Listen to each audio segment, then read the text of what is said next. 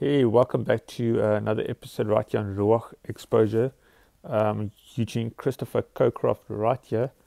It's late in the evening, it's quite late in the evening right now, but I've been reading scriptures about wisdom, as I've been seeking scriptures, and I came across a powerful passage.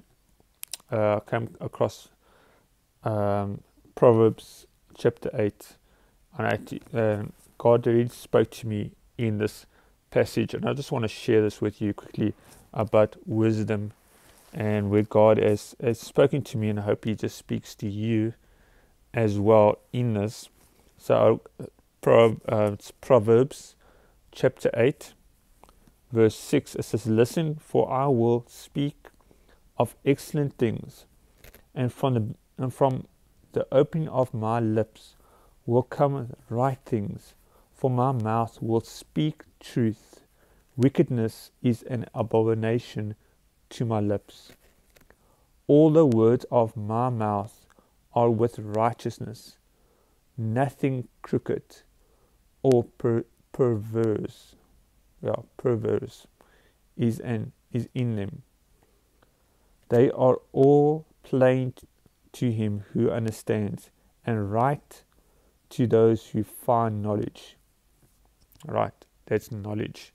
Then we carry on here.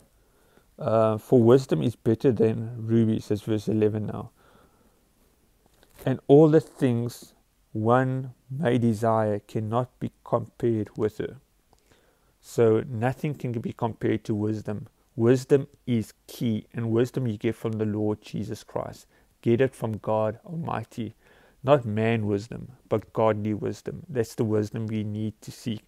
And Proverbs is all about wisdom and knowledge. And scripture says to cherish wisdom, for she'll look after you, right? So then verse 13 it says, the fear of the Lord is to hate evil, pride and arrogance, and the evil way, and the perverse mouth I hate. So let's go straight to, I love verse 17, right?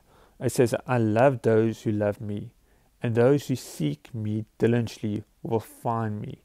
It's so important that we seek the Lord diligently. There's a study note right here on that. Let me just check here. John 14 verse 21. John 14 verse 21. Excuse me if I come too close to the camera. John 14 verse 21. He who has my commandments, right? My commandments, and keeps them, it is he who loves me, and he who loves me will be loved by my Father, and I will love him, and manifest myself to him. And what stuck out to me right there is, it says that I will manifest myself to him, right? Manifest, and I got it here. Literally, it causes to view, reveal, exhibit, make visible. No, so Jesus will make himself visible to you. And the thing is, now Jesus died on the cross for all our sins. He paid the price. So right now we live by faith in him, but he left us with the Holy Spirit, and the Holy Spirit teaches us the things of God, right? The wisdom of God. And Jesus loves us so much.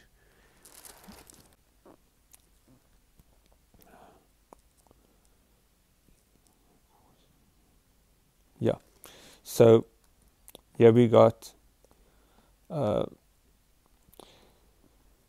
riches and honor, verse 18, right? Verse 18 it says here, "Riches and honor are with me, enduring riches and righteousness. My fruit is better than gold, yes, than fine gold, and my revenue than choice silver." Verse 20, "I traverse," some of these words are difficult. I traverse traverse the way of righteousness, in the midst of the paths of justice. Verse 21, that I may cause those who love me to inherit wealth, that I may fill their treasures. Now that stuck out to me, right? It says there, let me just read it again, that I may cause those who love me to inherit wealth. So if you love Jesus Christ, you will inherit wealth, you will inherit the kingdom of God. And it says that I will fill their treasures. What treasures? Of course, your cupboards need to be filled. Your wood, you need clothing to wear. You go out there. If you've got kids need to be fed. But your treasures is your heart's desires in life. The treasures, whatever needs to be, you trust in the Lord for, right? He will fill it up. The blanks in your life as well, but you trust in God for maybe it's something you've been through, a bad situation as well. And I always had this void feeling in me when I was unsaved. But when I got saved, it got filled by the Holy Spirit. Jesus filled the gaps in. I need a father. God is my father figure. And He put people in my life who was there as a father figure. As a father figure to me. So, and then this got me actually in tears when I read from verse 27. And it says here, when He prepared the heavens, I was there. When He drew a circle on the face of the deep, when He established the clouds above, when He strengthened the fountains of the deep, when He assigned to the sea its limits, so the waters would not transgress His command. So He commands the sea. The sea has a limit. It won't go past that limit unless God lets it go.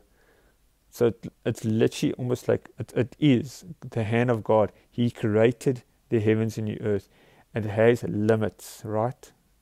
And that limit is going according to the word of God. Right, so when He assigned to the deep, okay, I've got that. Verse 30, then I was made besides Him a master, craftsman, and I was daily His delight. Rejoice always before Him. Rejoice in His inhabited world, in this world that God has made, right? Rejoice in it. Rejoice. And then of course, then let me just carry on with the word. I'm just saying that. And my delight was with the sons of men. And now therefore, listen to me, my children, for blessed are those who keep my ways. It's so important to keep the ways of Christ, eh?